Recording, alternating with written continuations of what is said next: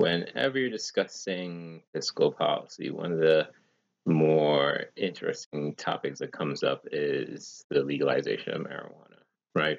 One of the pivotal, or maybe I should say one of the major points that are brought up with uh, marijuana legalization is this idea that it would be a boon in tax revenues.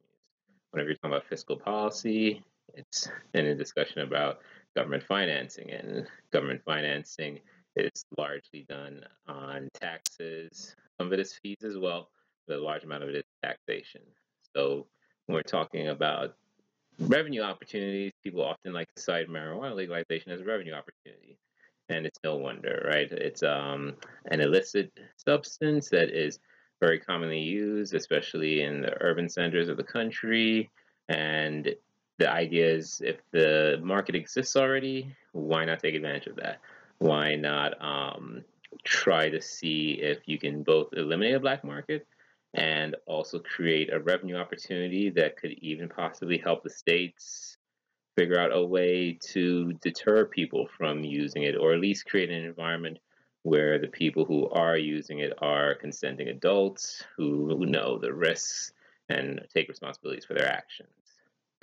So, right now, I want to tackle a bit of the fiscal side of this. And for New York, that's where I'm going to focus on specifically. Uh, we should have a sober idea of what marijuana legalization would mean. First off, there are a couple of components to it, right? This isn't just a fiscal policy; it's also a socioeconomic policy in general.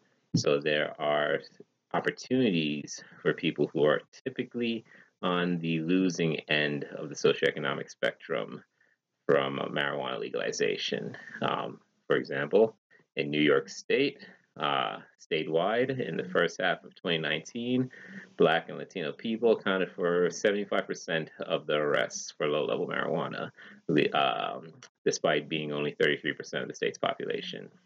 In New York City, the overall number of marijuana arrests did fall in the first half of 2019, but the racial disparities grew, with 93% of those arrested for low level marijuana possession being Black or Latino. And the arrest rate upstate doubled from 1990 levels. And the young are typically the ones who are predominantly at risk for suffering the legal ramifications of marijuana use and possession. In 2018, youth 25 and younger accounted for 58% of all low-level marijuana arrests, despite being only 31% of the state's population. Those stats you can pull up pretty easy from drugpolicy.org with their on their website for the New York marijuana reform section. So there are at least social opportunities in legalizing marijuana, and that we could probably get rid of the vast majority of those arrests and reduce the amount of people who are people of color and young, and reduce their interactions with law enforcement is what I should say. Reduce the amount of those folks who are constantly in criminal justice interactions, both preserving resources for the fiscal side and also creating an environment that's a little less hostile for these groups. Speaking about the resources, right, there are a couple of things to consider. One was what I just brought up, which is the resource savings, the public safety cost savings. The number of misdemeanor arrests in New York City by 2016 were around 21,457, and that's dropping from a peak of 55,623 in 2010. The Drug Policy Alliance has estimated that per arrest costs as at least $2,000, which, according to the Comptroller's Office for the city, could yield a savings of $36 million or more a year. Now, put that into perspective, right? As we've been talking about throughout the semester, everything has to be in the context of your size of the economy. In this case, let's at least consider the context of the size of the budget. The city budget in 2019, I'm sorry, fiscal year 2020, was roughly $92 billion. So in the context of that, $36 million isn't a drop in the bucket, but it's also not something to bend over backwards for. For the entire state, we get estimates from the comptroller's office for the city that the entire state, depending on the tax rate assigned and how the marijuana would be taxed, that they could potentially see up to and over $400 million in tax revenues. For the city, that would be around 336 million. Again, all depending on what is done with the taxation, how it's taxed, what rates are, um, and that doesn't include the savings that will be accumulated from reducing the interactions with police departments.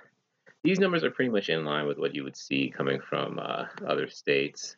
So, for example, Washington in 2018 made around 319 million, Cali 300 million, and the numbers kind of go down from there.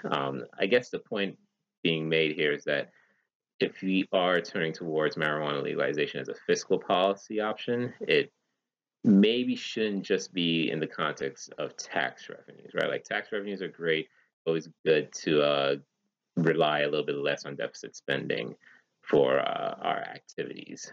But the gains made from marijuana legalization might be a lot more concentrated in areas dealing with the socioeconomic side, such as how many, well, socioeconomic, right? So a little more on the economic spectrum of that, how many more people will have less interactions with the police and how much less will we have to spend on police enforcement, ranging from that all the way to the more social side of how much more opportunity do we unlock for people who may not have to deal with records or the stigmatization of being involved with the justice system and now being able to enter the legal workforce. And with that said, we have to consider what had held up marijuana legalization in 2019 for the state. And that was in part the fact that there was a disconnect between the legalization aspect um, and the part of this that would make up for the criminal justice violations that had been done to people.